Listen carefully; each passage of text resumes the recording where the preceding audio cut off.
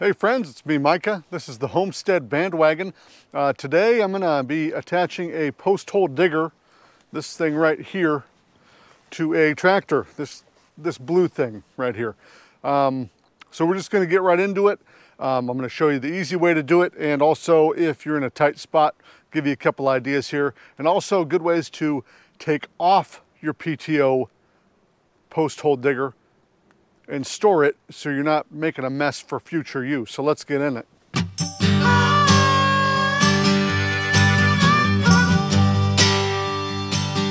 Okay, so this again is a tractor post hole digger. It's got parts on it. Let's talk about what the parts are. So this is the auger. This is the business end of the post hole digger that digs into the ground. It connects to a gearbox with some bolts. You can kind of see the bolt head there. Those are shear pin bolts. So they're supposed to break if this thing comes into contact with something that's immovable. So instead of your whole gearbox getting fried or all the power from the gearbox going down the PTO shaft to the back of your tractor and messing up your tractor, these bolts, there's two bolts in here that hold this auger on, are supposed to break. So we want to make sure we're putting soft bolts in here, grade 2 usually. Some people do grade 5, don't do grade 8. This gearbox, you fill it on top. There's a little check hole here. When this thing's sitting up straight, you could open this, start putting, this wants 80-90 gear oil in it. Put gear oil in it. Once it starts weeping out of this hole, we've got enough fluid in there. Close that, you're good to go. And this does vent.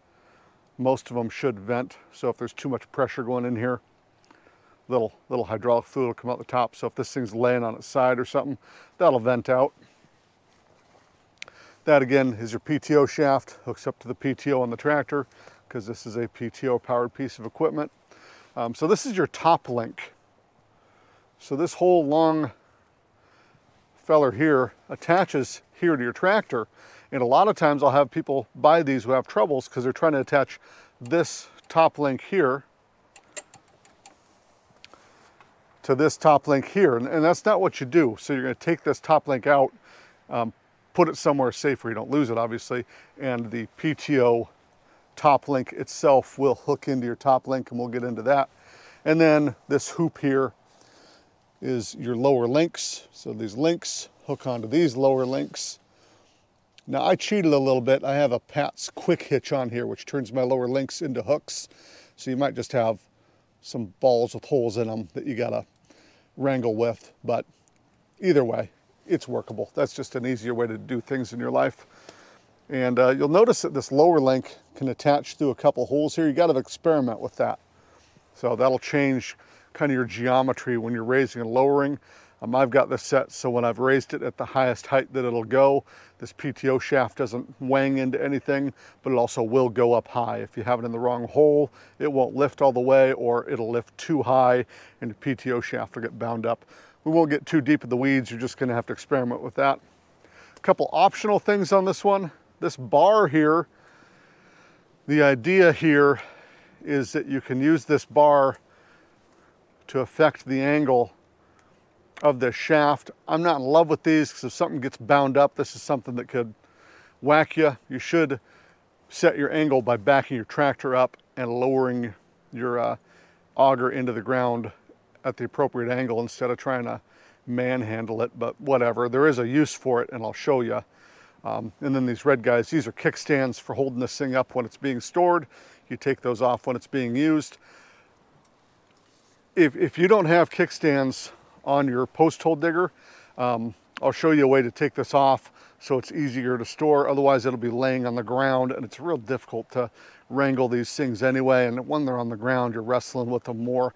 So if you don't have these really nice kickstands, show you some other stuff to do. So yeah, we're going to back the tractor up here and get into step 1 of attaching this thing. Just as a quick aside here, I know there's a lot of asides, make sure your sway chains, that's the thing that keep your lower 3-point arms in place, keep them from flopping around. You can, disconnect these or unlock these or loosen them up to slide your lower 3-point arms onto the lower 3-point connection for the post hole digger. But man, make sure you lock these things in or tighten them up. A little movement ain't too bad, but if they're swanging all over the place while you're trying to dig holes, that could just be a bad time. So, okay, let's get back on this. Okay, we are backed up to this post hole digger. The tractor's off, e-brake is on. Hey, baby. Got a dog helping me. Are you helping? Okay, you can help as much as you want. So, the fact of the matter is with stuff like post hole diggers is you got to be lifting them by hand. If you can have somebody helping you with these things, it goes a long ways, but you know, usually that's not a choice.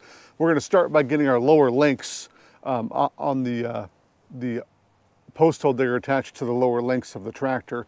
Again, I have these Pat's quick hitches on here. These make life pretty easy. You cannot use a post hole digger with a standard style quick hitch. That's why I like the Pat's kit. It allows us to use stuff like post hole diggers.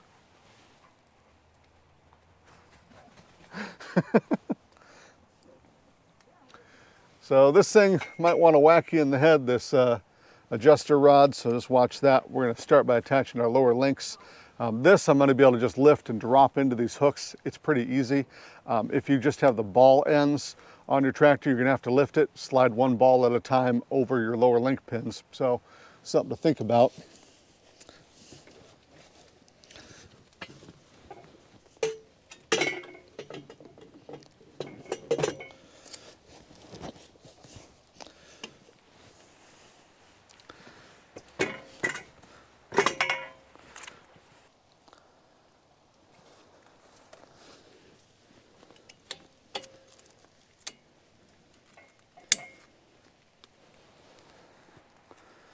All right, so we have to remove the tractor's top link to attach the auger. So we're gonna pull this cotter pin out,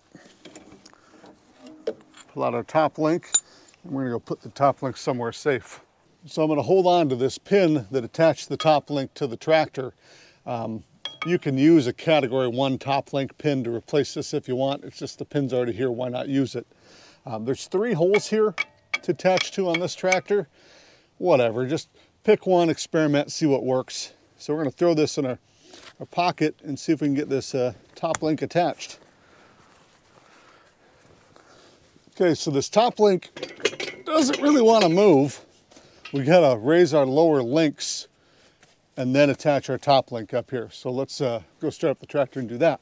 Now this tractor does have a couple tricks up its sleeve. One of them is that I can raise my lower links from the back of the tractor. If you can't, you got to just eyeball it from the operator's seat.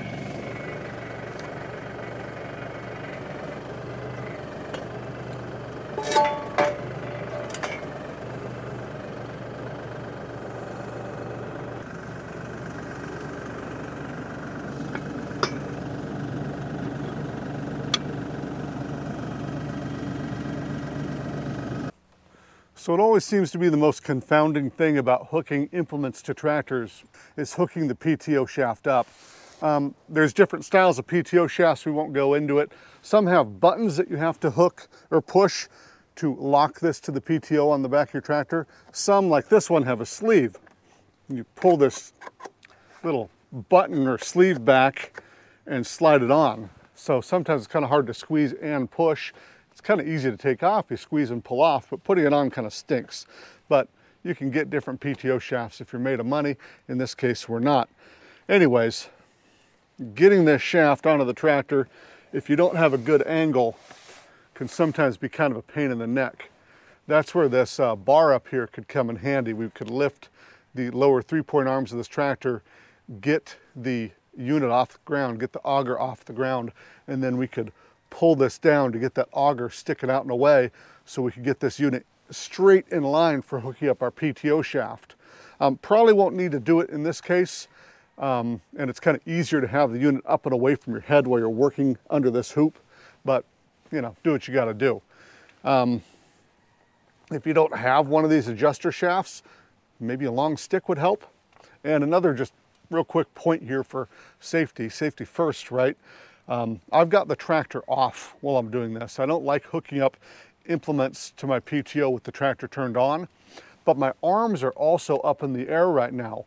in theory, you know, your cousin Eddie could come over and lean on your tractor and drop this whole thing on your head while you're using it.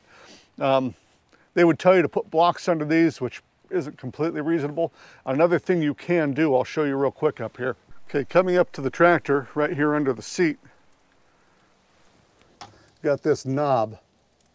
So this knob, if you turn it to the left, speeds up how fast your 3-point drops. And if you turn it to the right, slows it down. You see here, there's a lock. If I turn this all the way to the right, the idea is this locks your 3-point so it won't drop even if you push your lever down all the way. So if I accidentally throw this lever down, my 3-point arms are supposed to stay up. Crummy things happen, and that's how people die, so it might not work, but at the very least, lock that thing in, give yourself a little small chance of not getting crushed by an implement while you're working under it. Again, you should block the stuff up, but whatever. So, okay, let's hook this PTO shaft up.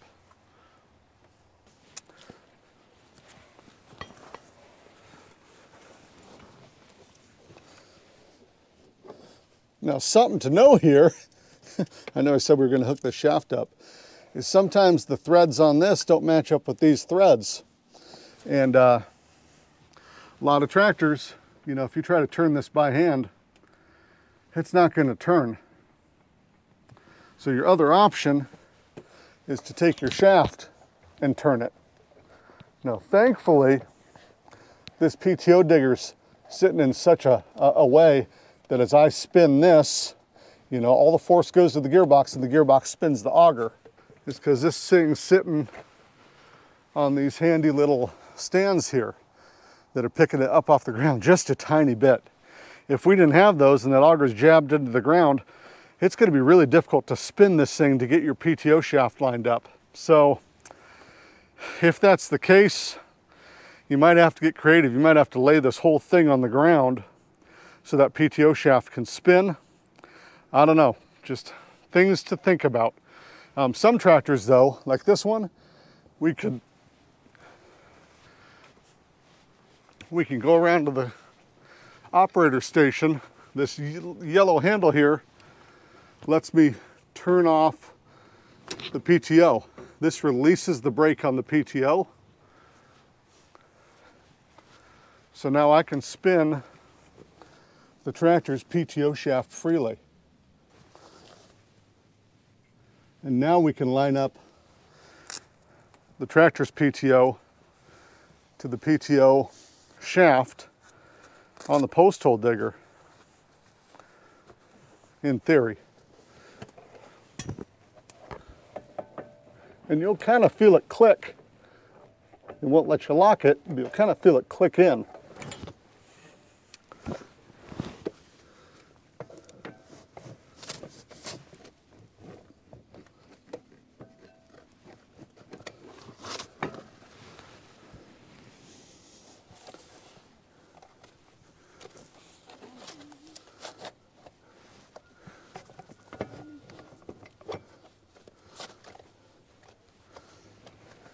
Now I've been struggling getting this PTO shaft to hook to the tractor. What I'm going to do is I'm going to get this unit laying down on the ground so the shaft is in a straight line. It's way easier to hook the shaft in a straight line to the PTO on the tractor than at an angle. So we're going to lift this thing up and flatten it out a little bit.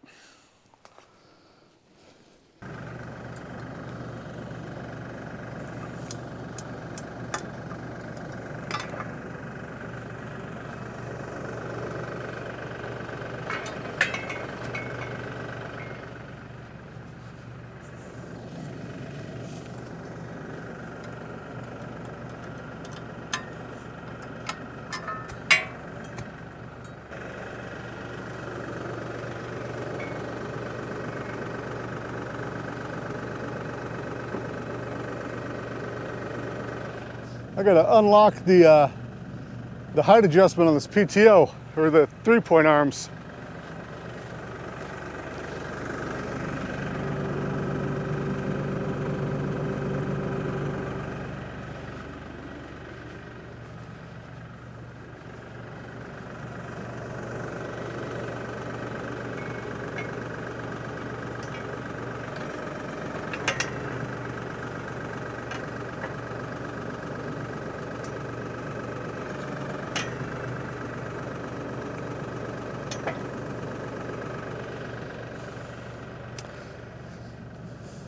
All right, let's try it again here.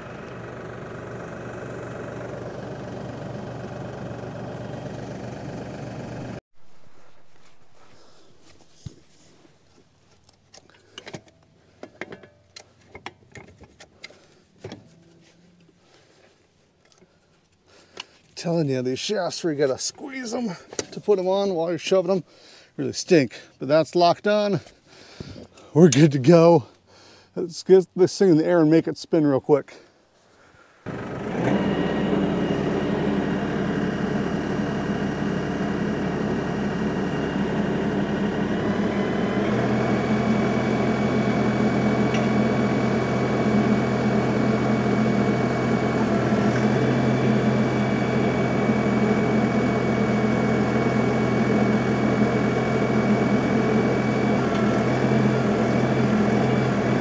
Okay, so that's digging holes pretty good.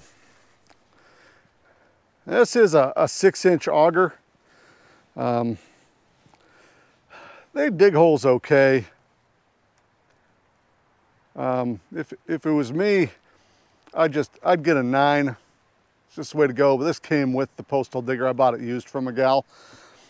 But you know, if you're doing 4x4 posts, it's a lot easier to do it with a 9-inch auger from what I understand. I'm not some post hole digging professional or whatever, but these 6-inch holes cave in pretty fast. It takes a lot of time. And another big thing to just consider is don't run this thing at 540, run it lower. Because if you hit a root or a rock or something, you're just gonna be blowing shear pins, causing havoc. Run your RPMs a little lower. Okay, so what if we don't have these fancy dancy kickstands to hold this thing up? What do? Well, we use this thing like a post hole digger. We're gonna make a hole like this and plant it in the hole. So I'll put it in the hole here and disconnect the whole thing, and you can see how that works.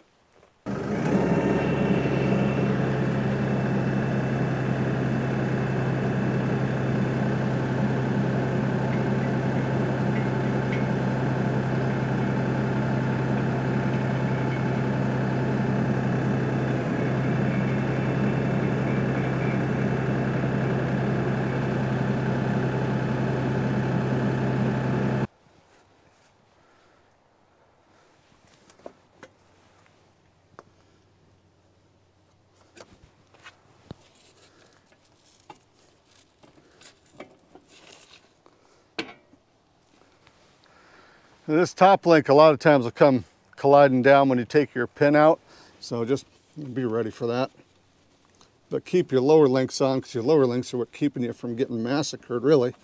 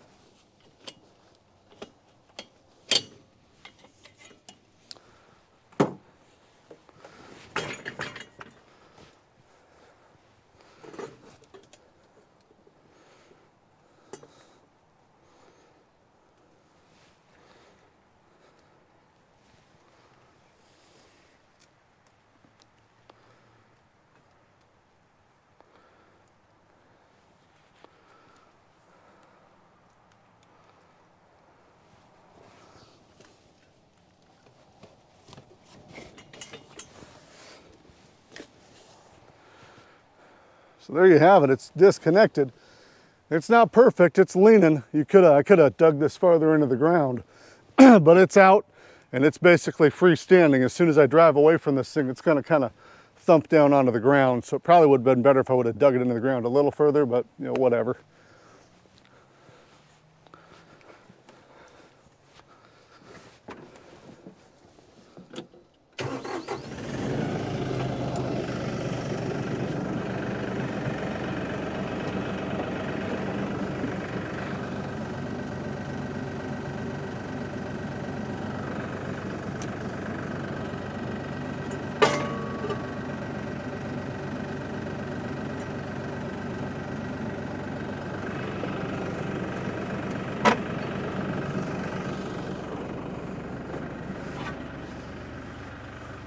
Well, that didn't work too good.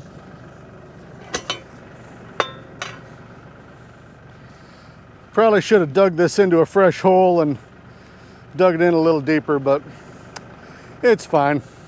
Just having this thing steady on this back end really makes a difference for being able to wrangle this thing around. So there we go. Post hole digger install. The way you use it's by making it spin and going into the ground. Hope you enjoyed. We'll see ya.